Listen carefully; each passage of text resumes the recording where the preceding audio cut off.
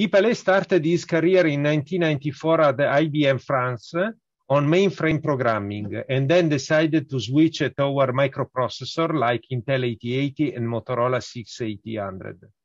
In 1981, Guy founded Data Sud System in France with a branch in Phoenix, Arizona, designing and manufacturing a wide catalog of VME boards. Under Guy's management as the CEO, Data Sud grew to 100 persons, went public in 86, and was acquired in 88. Data Sud was, among other products, making one of the very first machine vision systems in competition with Cognex USA. In 89, Guy founded a new company, NeuroOptics, in Montpellier, France, which started applying software neural networks designed by Leon and Cooper, Brown University, which gave physics Nobel Prize laureate, who started Nestor US as neuron storage in Provence. Eventually, Nestor and NeuroOptics started a joint venture, Nestor Europe, together with Dassault Aircraft. In 1993, DARPA asked for a neural network chip, and Nestor US won the bid. Guy then teamed with IBM Labs in Paris and co-patented with IBM the ZISC, Zero Instruction Set Architecture, mainly with Dr. Pascal Tanhoff. 5 chips were designed on the ZISC model, from ZISC 36 neuron, to 78, manufactured with IBM USA until 96. The very first neural chip in the world in 1994. Guy eventually moved to California Bay Area and co-founded General Vision in 1999 with co-founder Anne Menendez. General Vision designed the NeuroMem 1K neurons in US, licensed to Intel Curie and Nepes Korea for NM500. The last occurrence is a license to Taiwan for NM5500 with 5500 neurons in 55 nanometer, coming out from TSMC in July this year. The CM1K and NM500 have been produced in thousands and are in costed blue-collar operation like Nordic fishermen. General Vision roadmap include a patented monolithic image perception device, MIPD, which is planned for next year, and will have image learning and recognition inside a 4x4 image sensor with many applications, including biometrics, toys, pervasive surveillance, and automotive. MIPD is planned to be commoditized in large volumes. Guy is also a strong believer of neural network chips, different than that differentiate from the classic fetch and decode model since many years.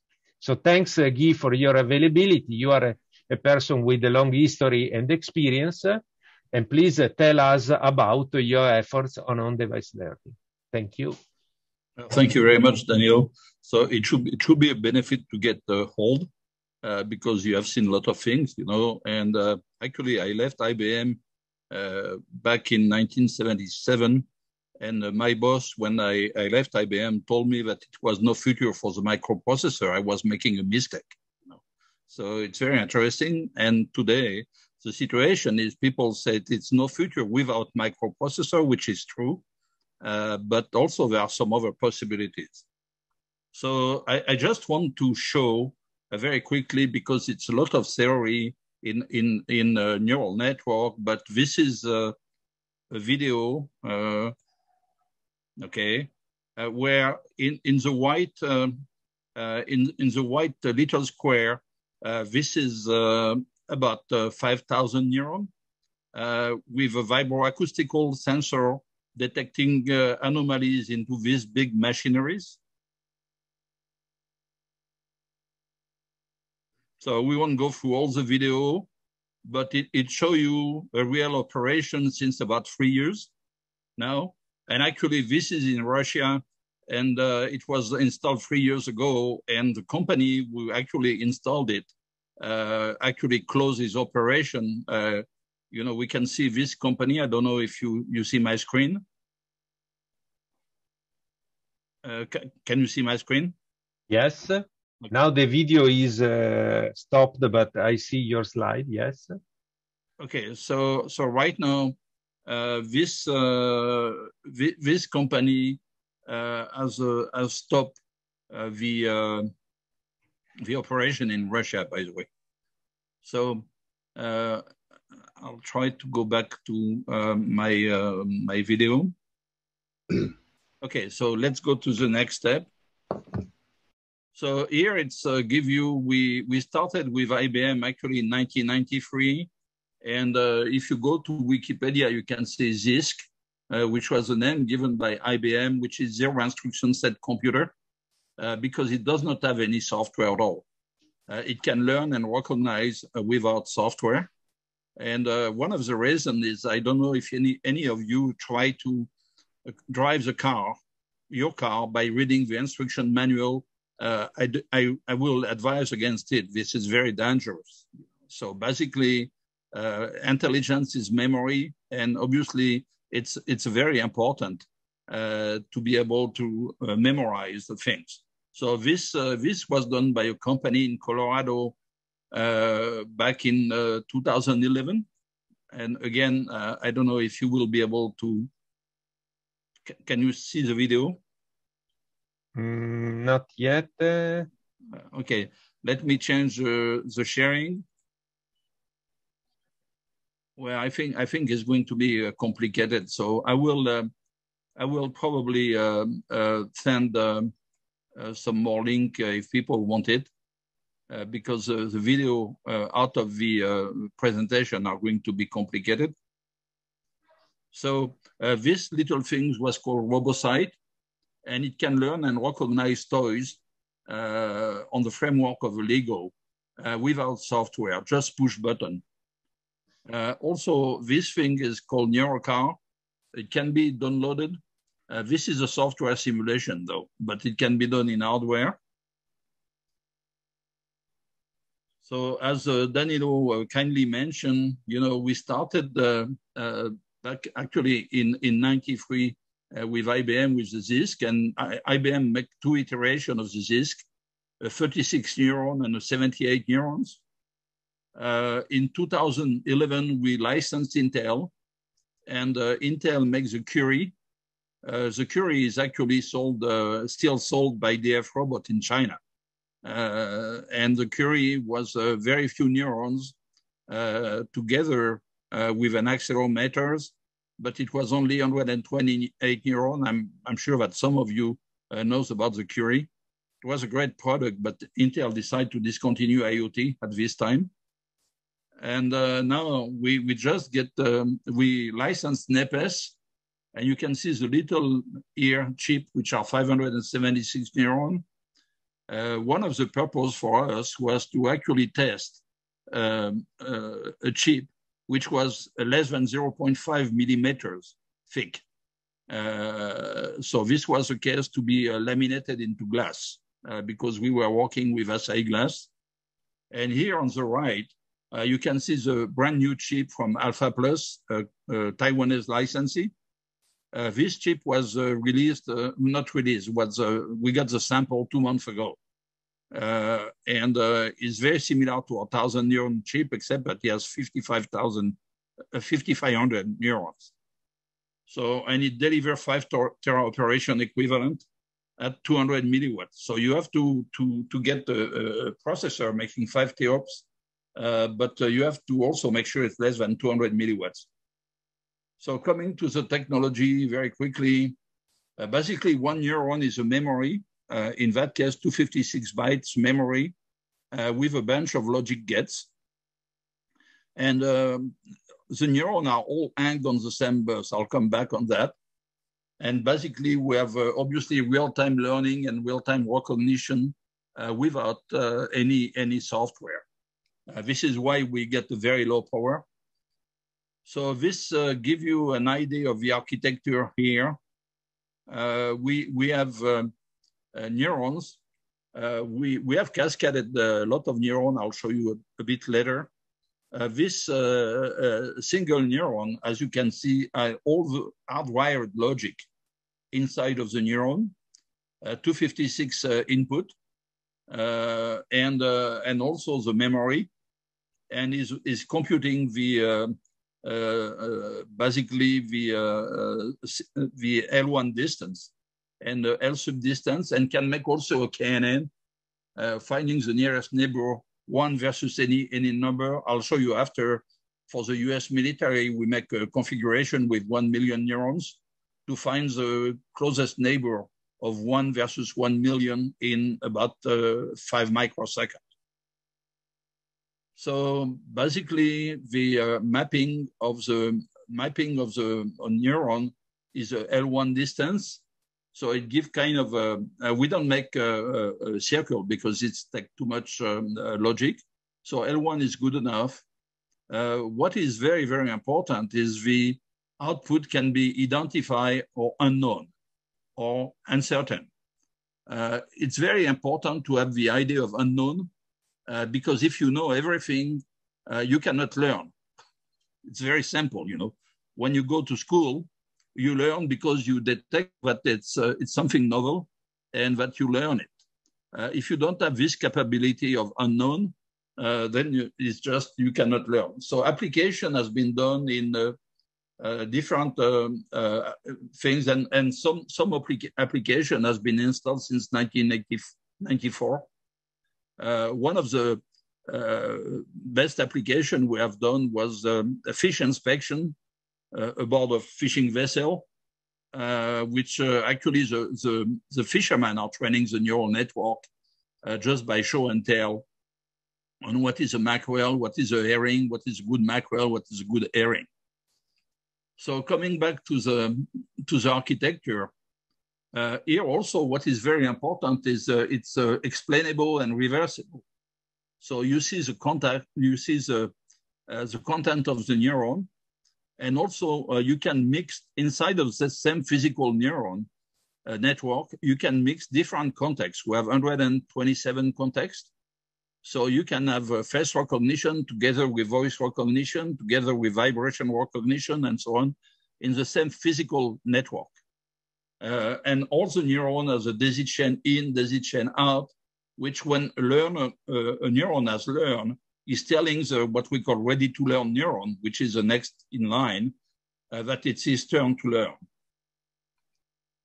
So obviously, all the search is parallel, and the search of the inside of the neuron is always a constant number of clock cycle. So if you enter a vector of 256 bytes, you get 256 clock cycle, and the search itself, which is even for 1 million neurons and even more, is always 16 clock cycle. So to find 1 versus 1 million, it will take 16 clock cycle.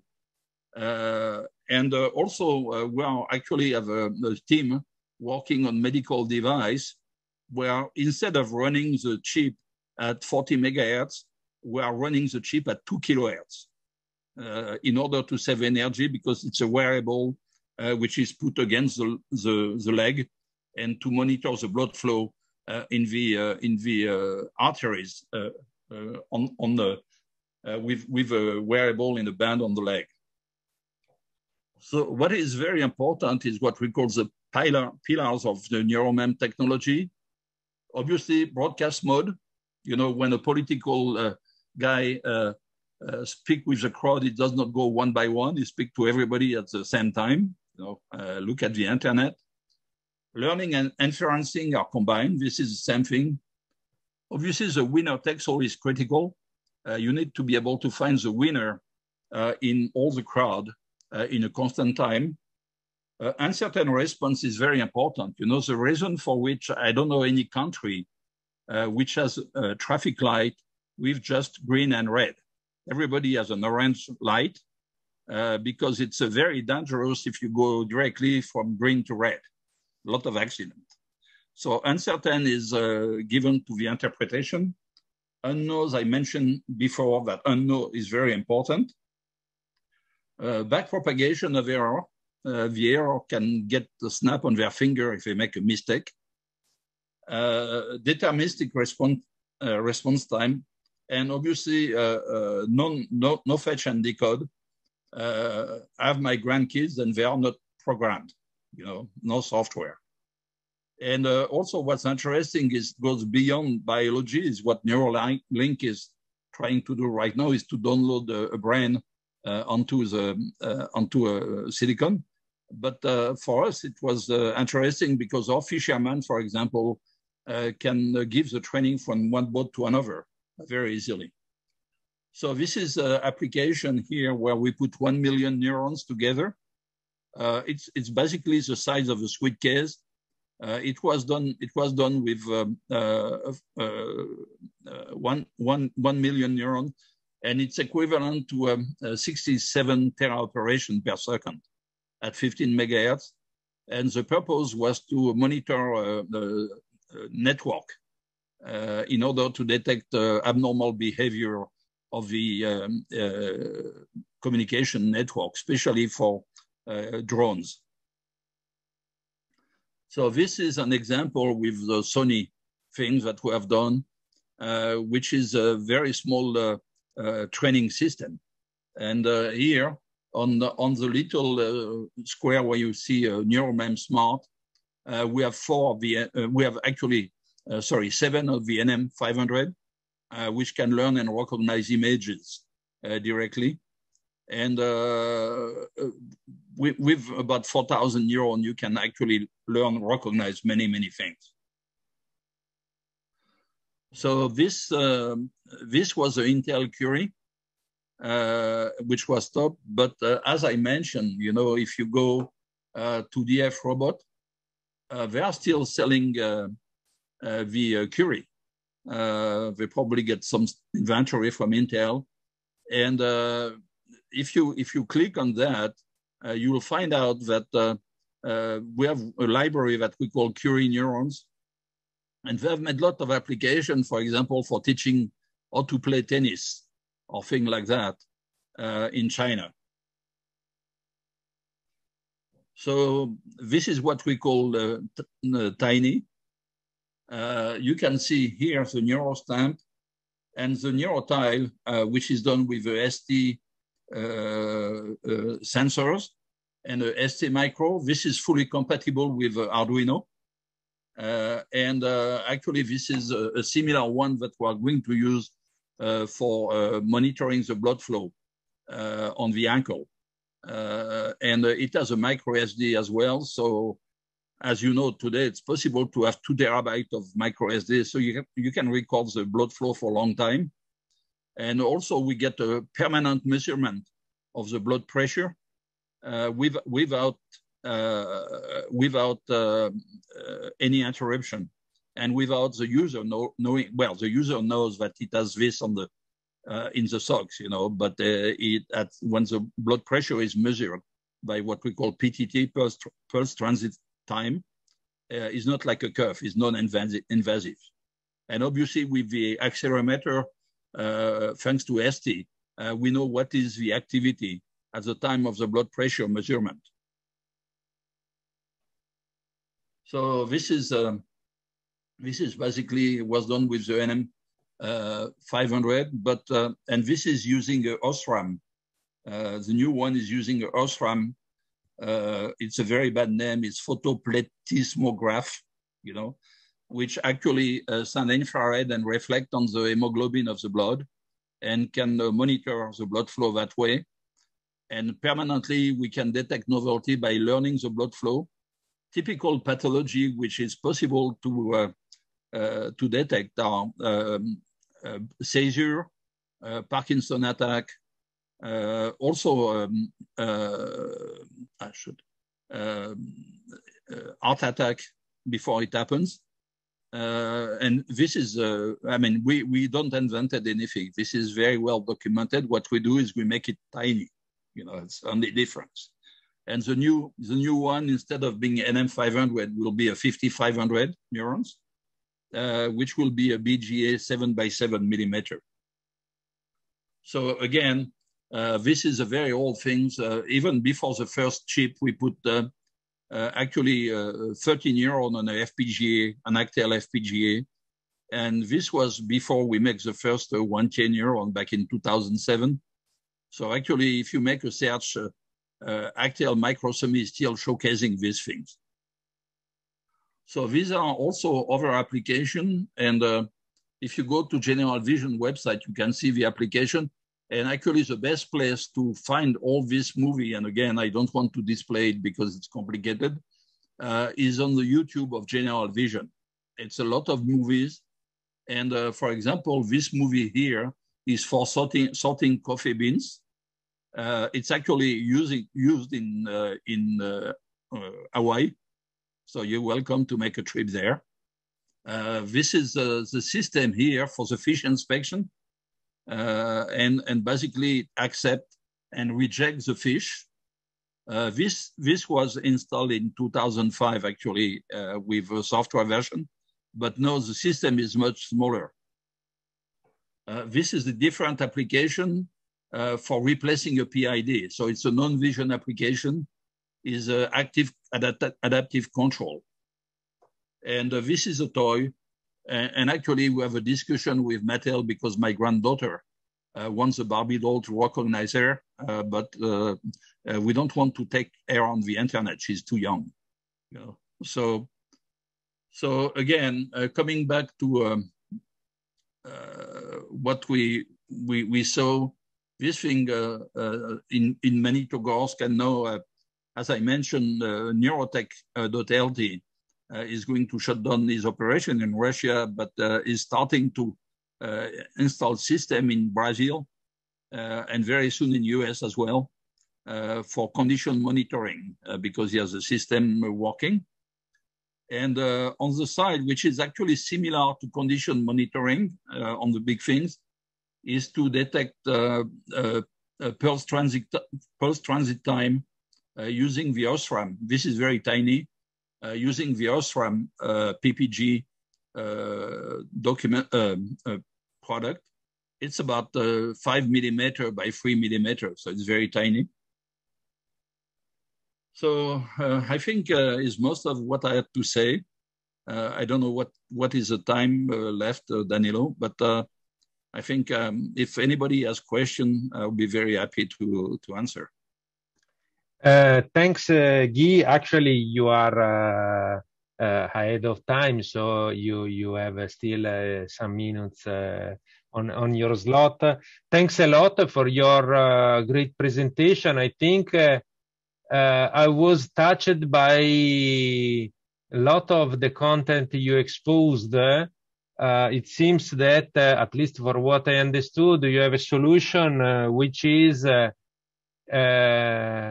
perfectly fitting the constraints of tiny system in hardware. From many point of view, density, you said 5K neurons with 5 teraops equivalent operation. So the density of operation is amazing. That you learn from the unknown, which is a key point. Because yes, everybody knows, learn from the unknown. Making a tiny system on that, it's outstanding. And the other is that the learning happen with fixed latency, and this is another key property. And maybe we can derive also requirement from what you just presented. There are. If I have a few minutes, I can show real learning. This is simulation, but some people has done it with. So can you see the little car? Yeah. Okay, this can be downloaded from General Vision website for free, and you can see here. Let me focus on it. So this is an example of what is possible to do with 3 neurons. You can do that with a real robot. I just bought a little robot for my grandson, so we are going to play that this weekend. You know, So I can stop it, and we can view the content of the neurons, which is very interesting because if you view the knowledge, you can associate the steering of the car with this image. And this is a vector which is actually entered into the neurons. So just to understand, Guy, this initial trajectory was for letting these three neurons to learn. Yeah. Actually, what I'm going to do is I'm going to forget everything. Mm-hmm. So no more knowledge. Start from scratch. So now we start, and then immediately the car stops because you don't know what to do next. Okay. So this is the benefit of the unknown. You don't try to guess where to go. You just stop, you know. So I enter, and then you see the number of neurons here is 0. Then it becomes 1. Okay. Then we go. Then it stopped because he never saw this image before. So we will just say, okay, well, just turn. And then you can see that it already generalized. And I can speed it up a little bit. Maybe it can make mistakes still. So here, well, actually, here it's going to be a problem. So here we can go back and say, okay, when you see that, steer to the right.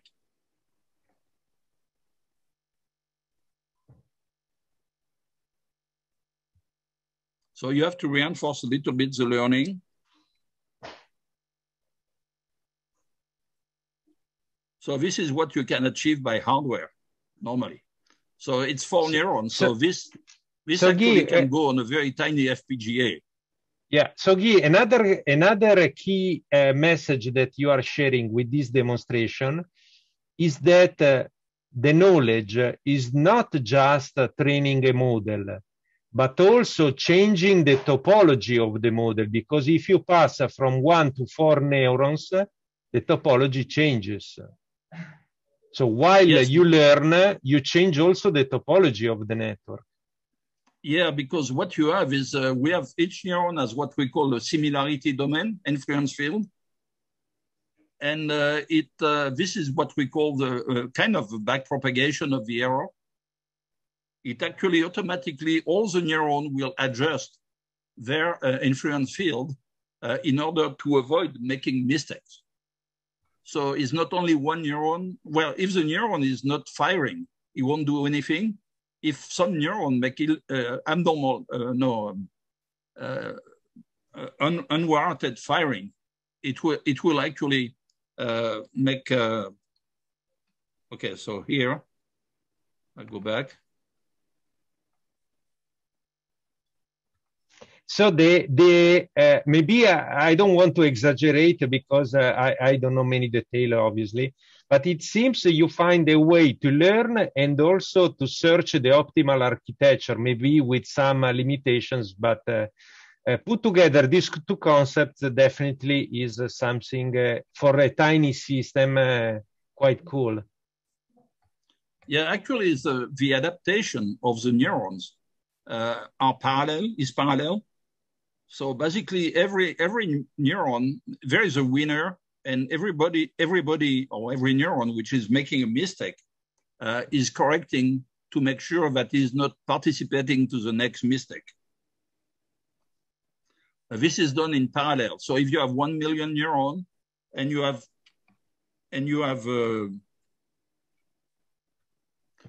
maybe, well, it does not happen, but let's say you have 100 neurons making a mistake, they all correct the mistake in parallel, in 16 clock cycle altogether. So again, you are very welcome to download the neural car and to play with your kids on that. So I think this gives you an idea of what is doable with only hardware. Today with the FPGA size, we actually, I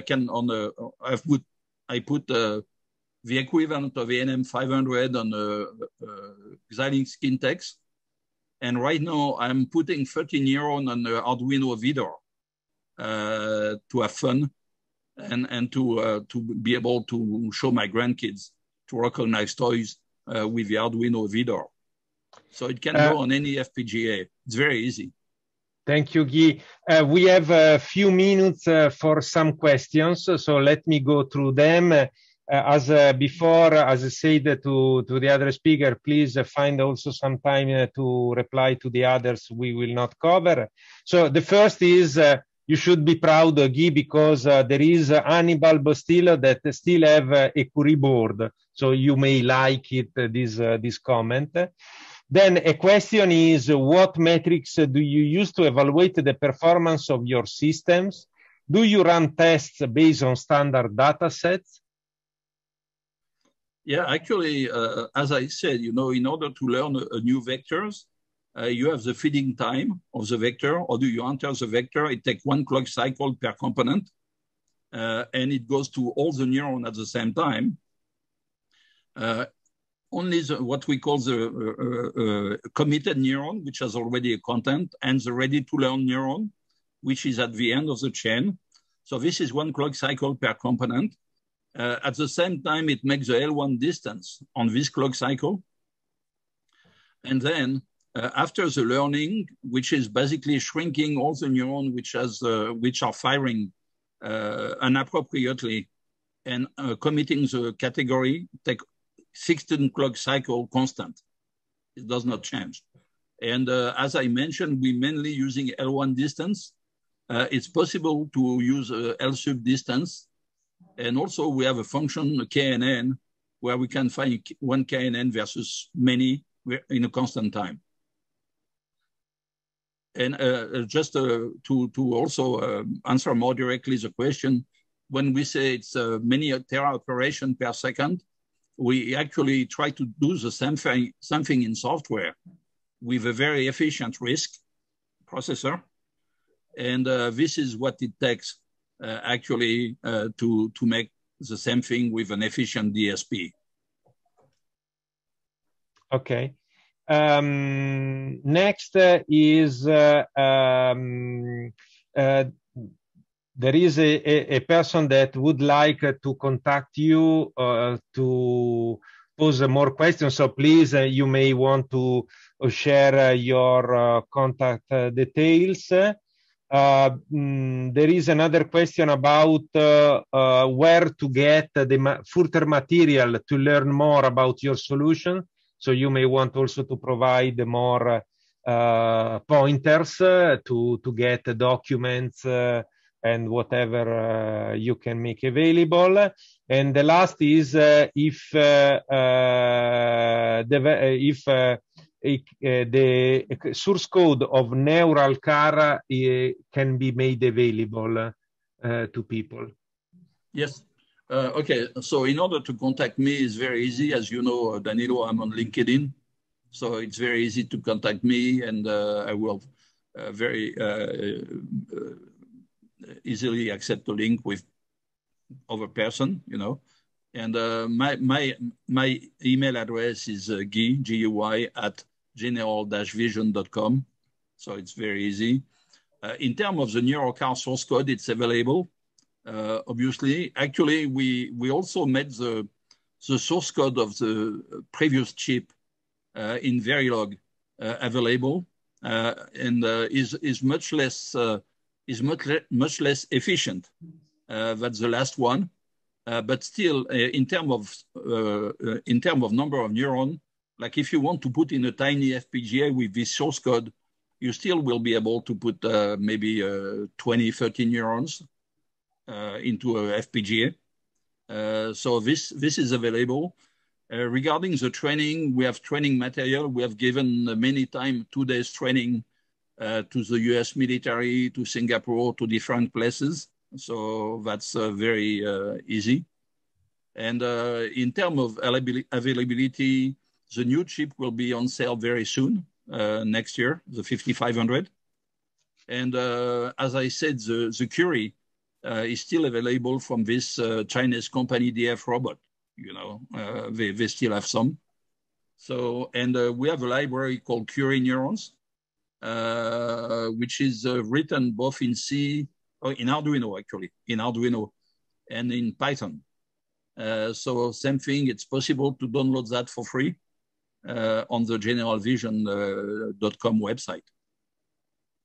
And if you want to see also more application, we have a webpage called generalvision.com/VIP.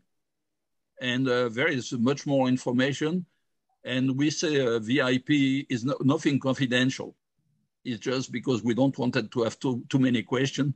So we put it on the VIP page, but it's much more information. Thank you so much, Guy. It was great to have your time and your expertise being represented at today's forum. Appreciated very much. You are a very experienced people with a lot to say, and you say the very important things. Thanks.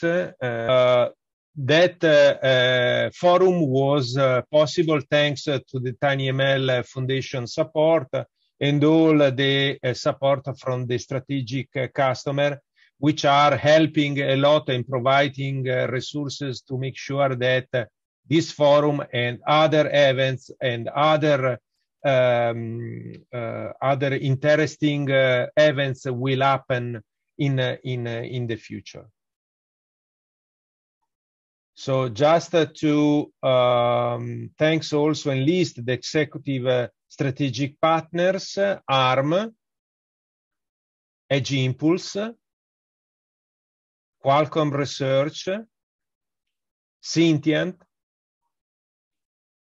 and the Platinum Strategic Partners: Deep Light, Click-Attack, Reality AI, Renesas, Sony Semiconductor, the Gold Strategic Partners: Analog Devices, PhotoHub, Microsoft, NXP, Seed Studio, Sensimil, ST Microelectronics, Synaptics, ScienceSense, and all the silver strategic partners. Thanks again to stay with us yesterday and today, and I hope it was a valuable experience. Thanks and see you soon. Bye.